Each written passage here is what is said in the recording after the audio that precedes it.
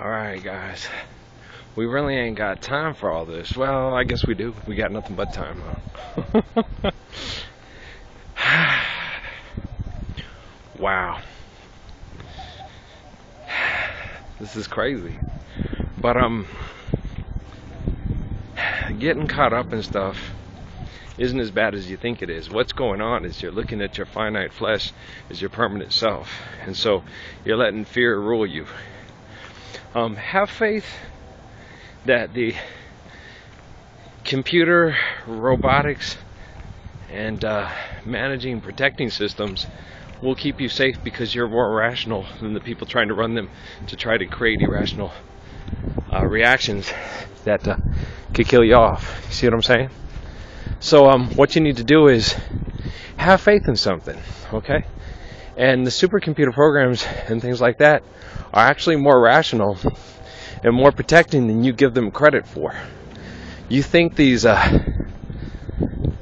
human beings running these programs are more powerful than the mechanisms they set up to monitor and control themselves. And I don't believe they are. But they think faster, they're more logical. But see, when Judah was warning you guys about handing things over to the computer operating systems think more logically. Human beings think more lovingly, okay? The computer operating system would be just like that planet thing on Avatar. You know, the planet just wants to just sustain life at a reasonable fashion, you know, in a reasonable evolutionary fashion.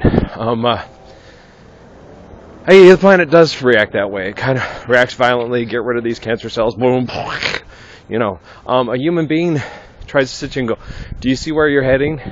You're about to run that bus right into a wall. And you want to stop, hit the brakes, everybody get off the bus, and let's clean this place up and not drive the bus head on to a wall and kill ourselves. So a human being is different than the planet and different than a computer. A human being is even more highly evolved in a lot of ways than the computers. Yes, because the computer works on a scientific method, and the human being works on an intuitive mind and essence of the eternal life source, which goes beyond the computer operating systems. Computer operating systems is just looking at logical life sequences, okay? A human being is looking at beyond logic. It's looking at a loving life sequence that is even better than logical. It's compassionate, it's merciful, it's intelligent, and it avoids horrific evolutionary problems through survival of the fittest. Is this understood? Okay. Yeah, it's okay. I love BLB.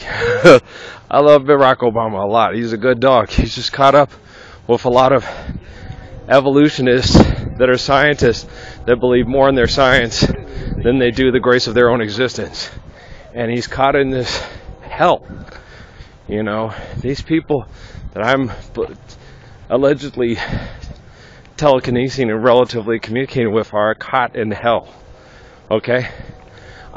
They're in hell. I'm trapped in the hell that they're trapping me in. You see what I'm saying?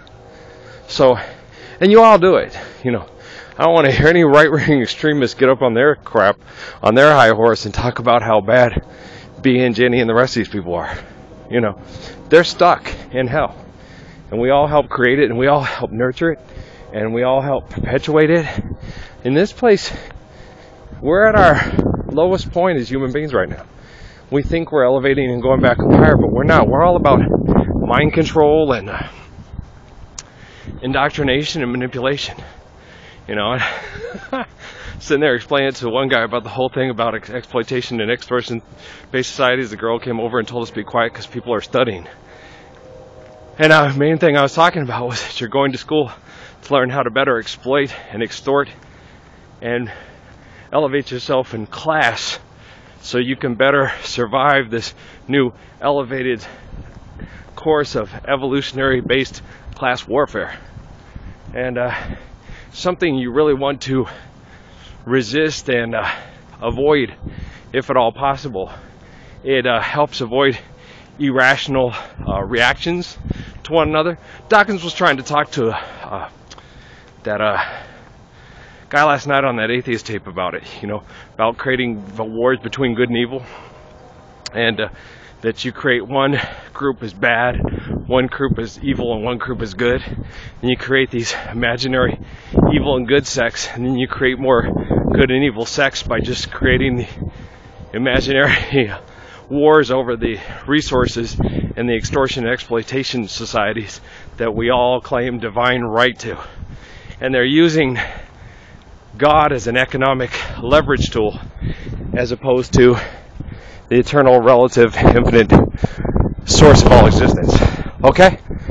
You can play games with what you think is God or what you call God, but you can't lie. And just hang in there, alright? I'll see you. Have a good one, alright?